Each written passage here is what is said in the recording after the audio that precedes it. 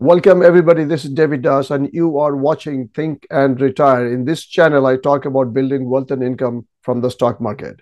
In my previous video, I talked about the Honorable Prime Minister of India, Mr. Modi, visiting the Lakshadweep Islands, which are located about 200 to 400 kilometers off the west coast of India. This whole event has generated so much interest, not only in the tourism industry, but also in the economic growth and also future development in these islands. New resorts have already been planned, and I also spoke about the potential opportunities for the hotel stocks in this region in the near future. Today, I'm going to talk about the construction companies listed in the Bombay Stock Exchange. I'm sure some of these companies will have an opportunity to be involved in the development of these islands.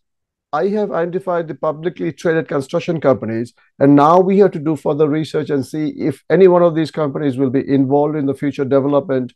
And then we have to decide if the fundamentals and the technical make sense to invest in these particular companies. Similar to my last video on hotel stocks, I have used Yahoo stock screener, but this time I'm only focusing on large and mega cap stocks. And also I have selected only the Bombay Stock Exchange, and I'm filtering from stocks which are in the engineering and the construction industry. I'm recording this video on January 15, 2024, and I have a list of 42 stocks which met those criteria. And I'm sure you will find a lot of your favorite names in this list. This table has lots of valuable information, but I will try to focus only on the share price, the market cap, the P ratio, and the 52-week range, and see if any one of these stocks gain any interest for me to shortlist for further research. Please keep in mind that this is not a recommendation to buy or sell any securities, and I'm not your financial advisor.